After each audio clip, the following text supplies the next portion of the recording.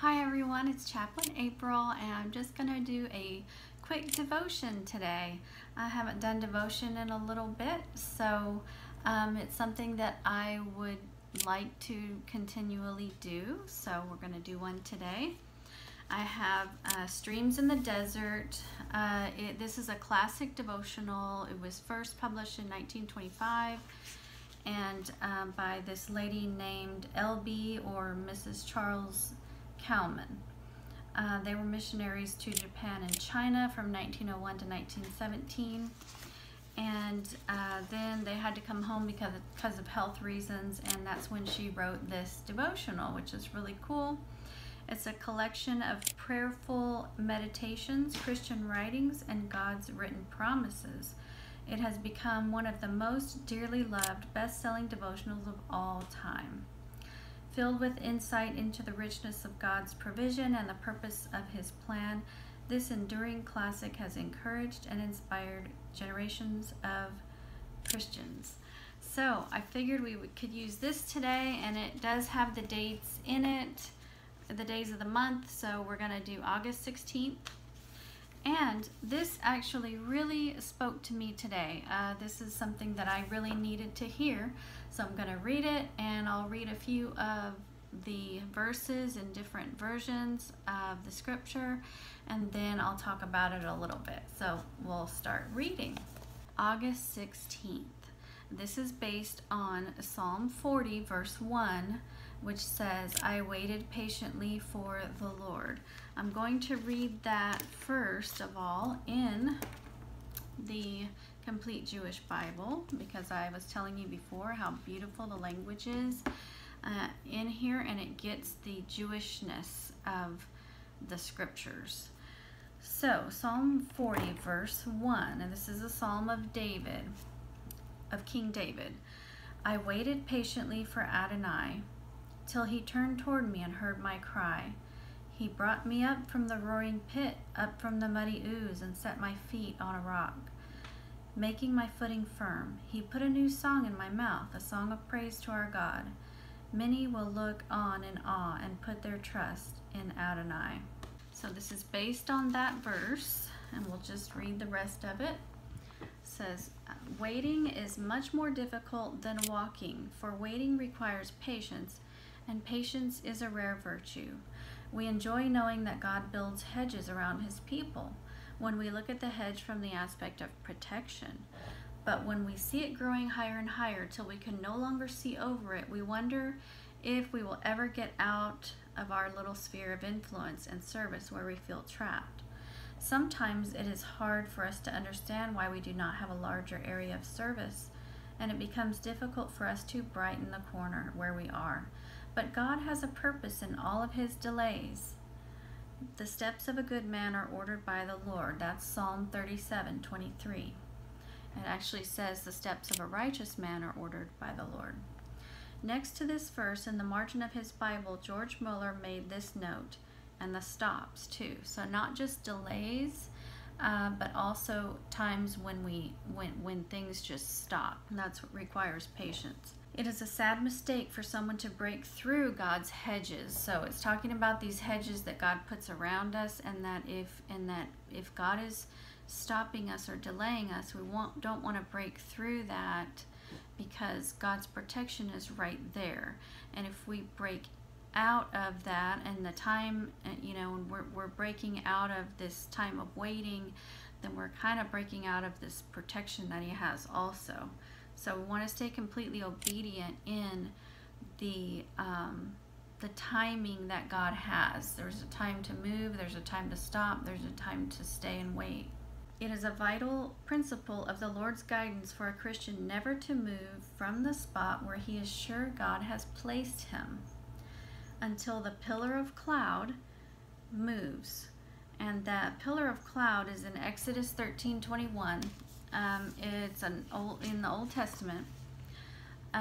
In the Smith's Bible Dictionary, which I have right here, but I also pulled it up online, it says that the pillar of cloud by day and of fire by night that God caused to pass before the camp of the children of Israel when in the wilderness. The cloud, which became a pillar when the host moved, seems to have rested at other times on the tabernacle, whence God is said to have come down in the pillar. It preceded the host, apparently resting on the ark, which led the way. So God was leading the Israelites with this pillar.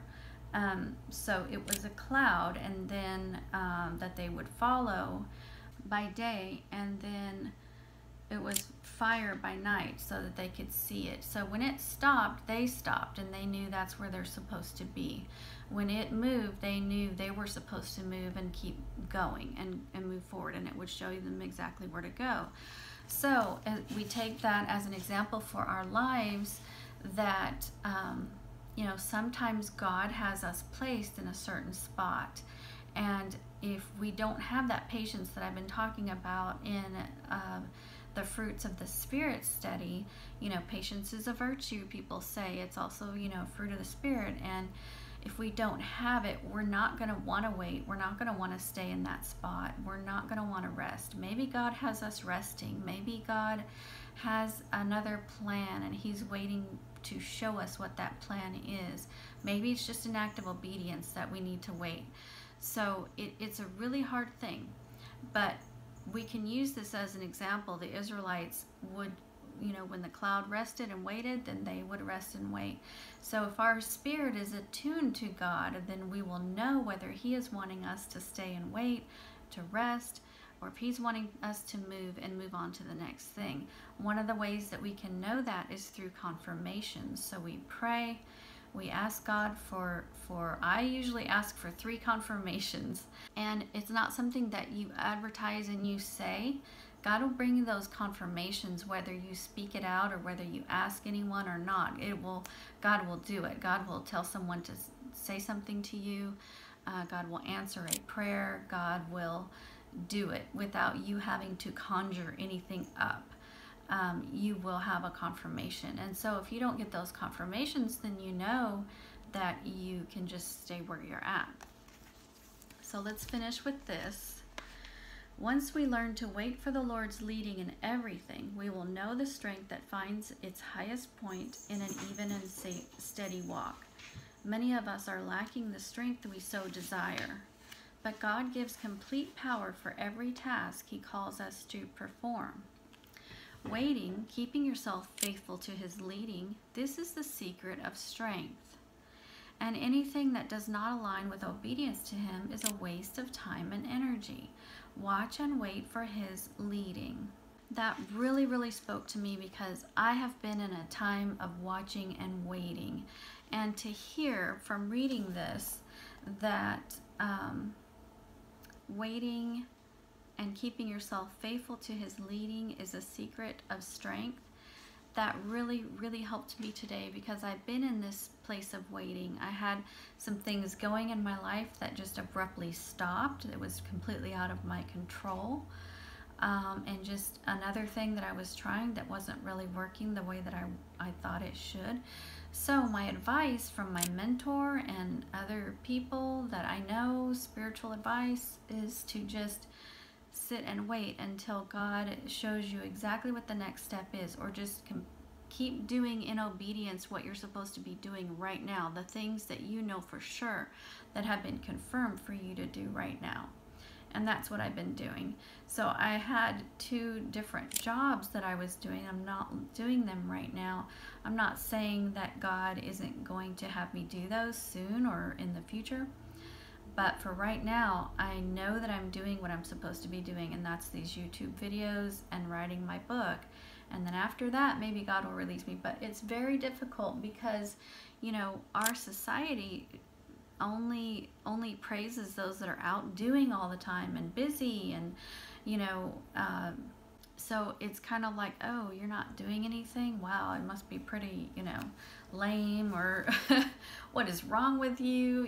We all should be out doing, but we're really, if you've heard anyone say this before, we're not human doings, we are human beings.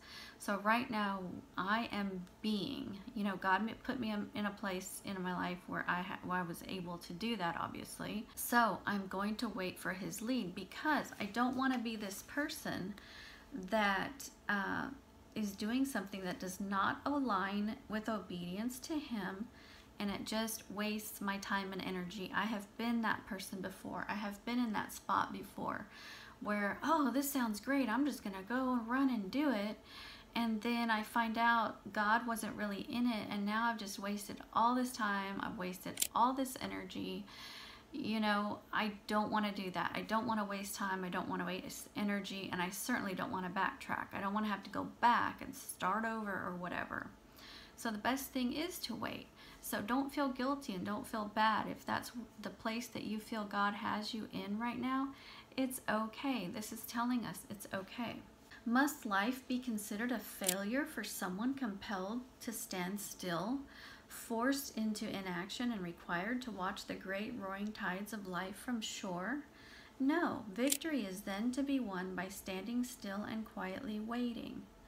Yet this is 1,000 times harder to do than in the past, when you rushed headlong into the busyness of life. It requires much more courage to stand and wait, and still not lose heart or lose hope, to submit to the will of God, to give up opportunities for work and leave honors to others, and to be quiet, confident, and rejoicing while the busy multitude goes happily along their way. The greatest life is, Ephesians 6:13, after you have done everything to stand, stand. And this is exactly where I am in my life right now. I'm having to watch others go out there and succeed and do all these things, and I'm sitting here standing still, quiet, trying to hear what God is telling me. Right now, He's really not saying a whole lot. I think He's just expecting me to do those two things that I just said that I know that I'm supposed to do. And if I go out and I go do all these other things that look good, and they are good, and you know, can bring success and everything, it's going to keep me from doing these two things that I know for sure that I'm to do.